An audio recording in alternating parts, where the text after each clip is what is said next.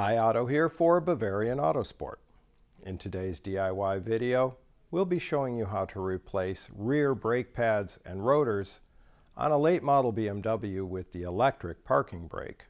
Now these are unique in that the electric parking brake actuator must be retracted before we can perform any service on the rear brakes.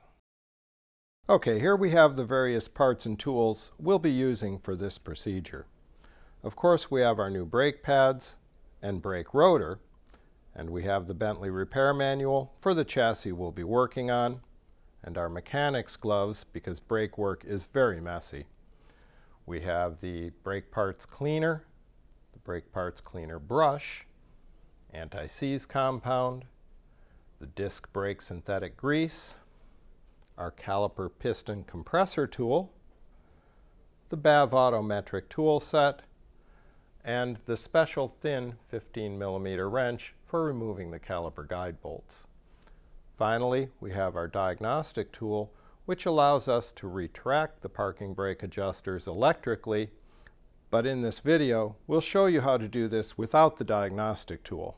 Now let's get right to it. Here we are at the left rear brake on our 2011 535i. We've released the parking brake using the interior brake actuation switch. The brake assembly looks like a common BMW setup until we see the parking brake actuator on the back of the caliper. Before removing the caliper, we'll unplug the parking brake actuator harness plug. Push the release tab on the securing clip to remove the plug. Often, a small screwdriver inserted under the end of the clip will help with the removal. Here's the release tab. Remove the two caliper guide pin mounting bolts using a 13mm socket or wrench and the special thin 15mm open-end wrench.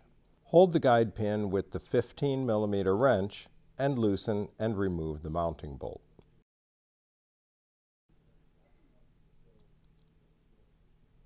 Repeat this procedure to remove the lower mounting bolt.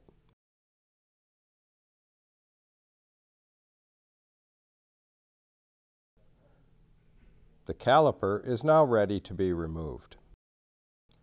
We're performing this procedure on the left rear brake assembly.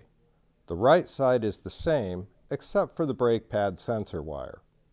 On the right side, dismount the wire from the various mounting points and unplug the harness plug inside the connection box. Once the caliper is removed from the bracket, you can remove the inner brake pad and use a screwdriver or a small pry tool to pry the sensor tip from the brake pad. Use a mechanic's pry bar to remove the caliper from the pads and the mounting bracket.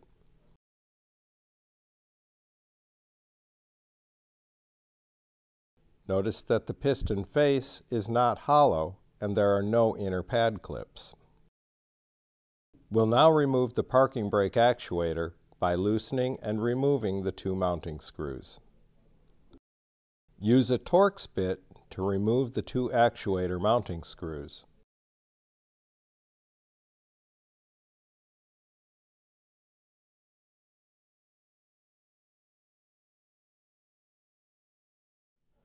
Note that the second screw here also secures the wiring harness mounting bracket.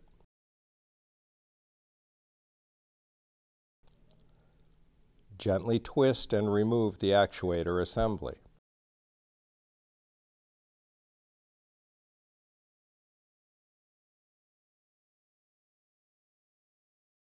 Use a Torx bit to retract the parking brake assembly by turning the bit clockwise until it stops.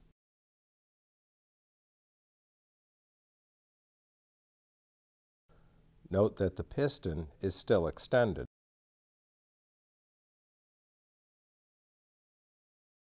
We'll now push the caliper piston in just as we would with a standard brake caliper using the piston compressor tool.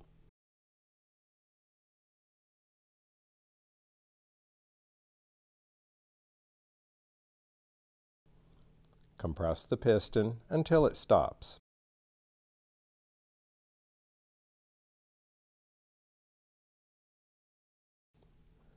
With the piston fully compressed, reinstall the parking brake actuator.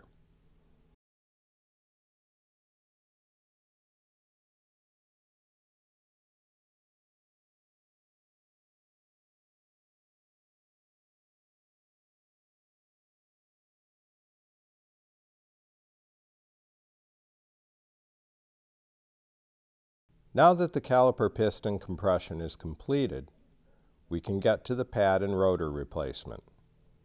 Pry the pads from the mounting bracket.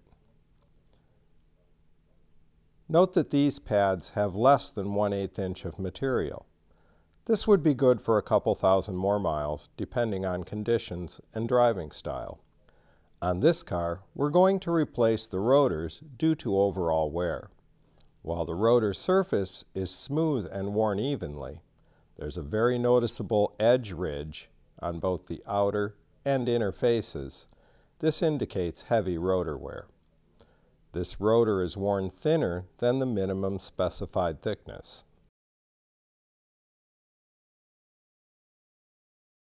In order to remove the rotor, we'll remove the caliper mounting bracket by loosening and removing the 2 mounting bolts.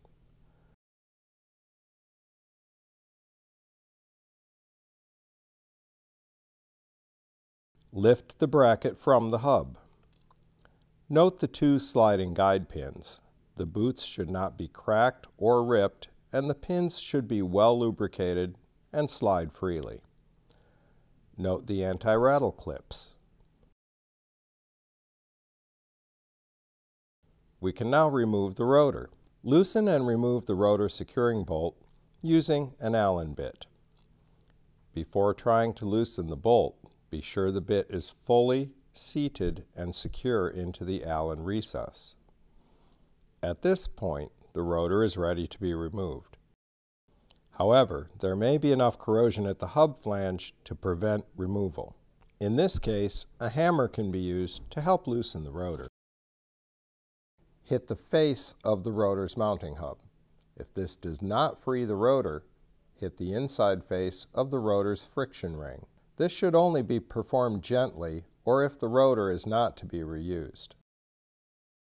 You can see the rotor wear more clearly when the rotor is removed.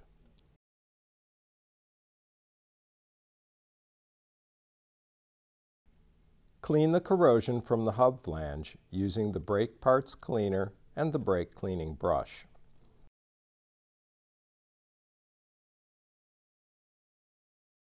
Wipe the flange clean.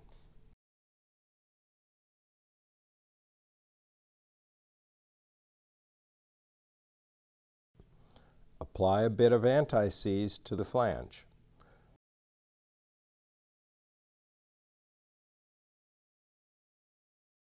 Install the new rotor, being careful not to get the braking surfaces greasy. Line up the rotor securing bolt hole and install a new rotor securing bolt. Apply a bit of anti-seize to the rotor securing bolt prior to installing. Note that we did not spray the rotor's braking surfaces with brake cleaner. This rotor has an anti-corrosive coating that does not need to be removed. Use the brake parts cleaner and a clean rag to remove any grease from handling the rotor. Before installing the caliper mounting bracket, we'll service the guide pins and the anti-rattle clips. First, we'll pry the clips off.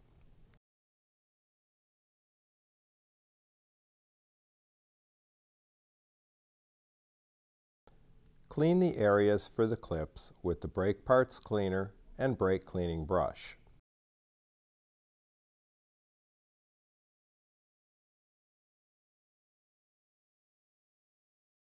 Check the condition of the guide pin boots and the guide pins. Clean and lubricate the pins with the disc brake grease. These pins have recently been serviced, so they're fine to reassemble. Apply the disc brake grease to the bracket where the anti-rattle clips install. Apply a small amount and spread it evenly.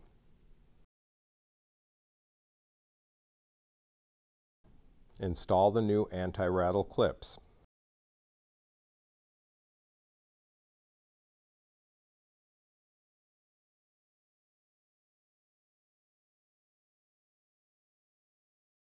Apply the disc brake grease to the trough areas of the clips where the brake pad tabs contact the slide. As before, don't over-apply the grease. We don't want it oozing out on the rotor. Install the caliper mounting bracket using the 2 bolts.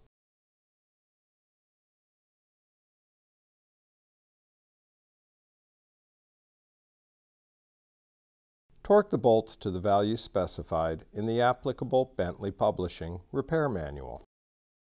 Clean any grease from the rotor's braking surfaces using the brake parts cleaner and a clean rag. Install the new brake pads. Insert the pads and align the tabs into the troughs in the anti-rattle clips.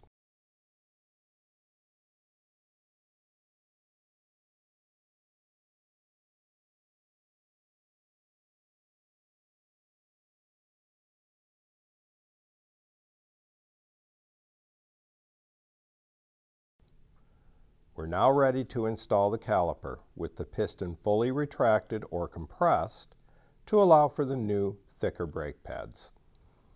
Slide the caliper over the pads, making sure that the caliper's mounting ears are clear of the guide pins.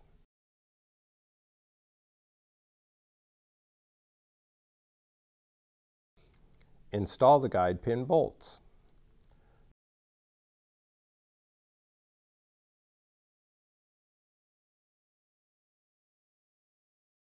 Tighten the bolts to the value specified in the Bentley Publishing repair manual for your model. And now all we have to do is activate the parking brake to reset the actuator, and this job is complete. Okay, so there's the procedure for replacing the brake pads and rotors on a late model BMW with the electric parking brake system.